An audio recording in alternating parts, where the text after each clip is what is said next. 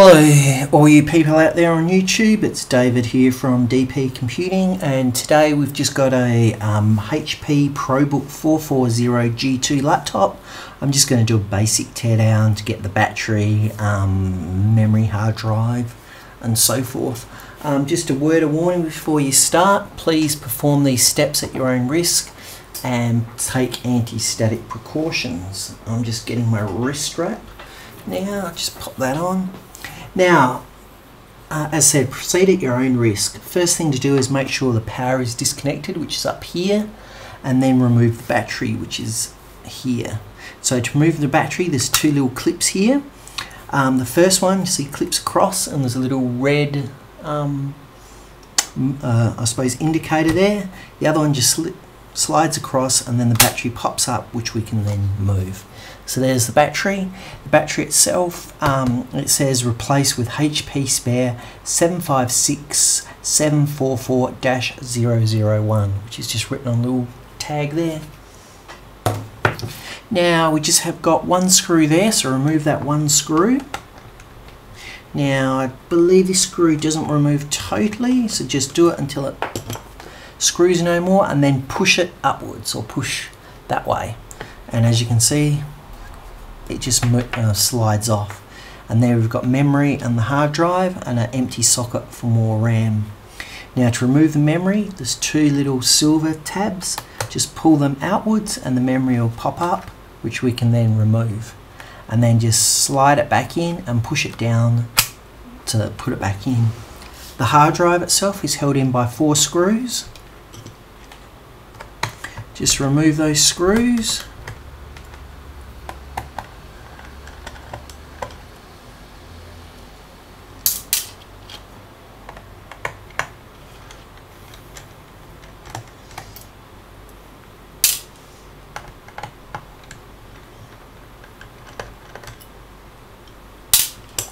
And then just under here is a little tab thing, just pull that up, and we've got that tab which we can then slide the hard drive to the outwards and then lift it out, and there's the hard drive itself. The hard drive is in a little metal caddy and is held in by another 4 screws, so 1, 2, 3, 4. Just remove those screws and the hard drive will be able to be removed. You can then replace the hard drive or upgrade it to an SSD drive or what have you.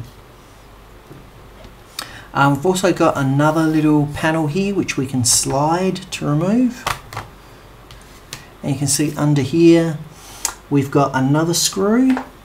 There's one screw there for the keyboard and another screw here for the optical drive.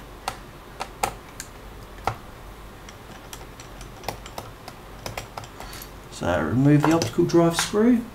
Just a word of warning, that screw is a bit bigger than the previous screws we removed. Probably can't see, I'll just see there. So just make note of where the screws go. Now just, can we get it? There we are. If needed, you can sort of give it a bit of a push through there, but you can generally pull it out, and there's the optical drive. The optical drive has a little bracket here which is held in by another 2 Phillips head screws. Let me see, it's a branded Hewlett-Packard optical drive and the model number is SU-208. So there we go. And then we've got the wireless card here which is held in by 2 screws and the 2 antennas. Now there we have it, a quick teardown or a basic teardown of a HP Probook 440G2. Thank you for watching, and please check out our channel for other YouTube or other laptop teardowns. Thanks again, I'll catch you next time. Bye for now.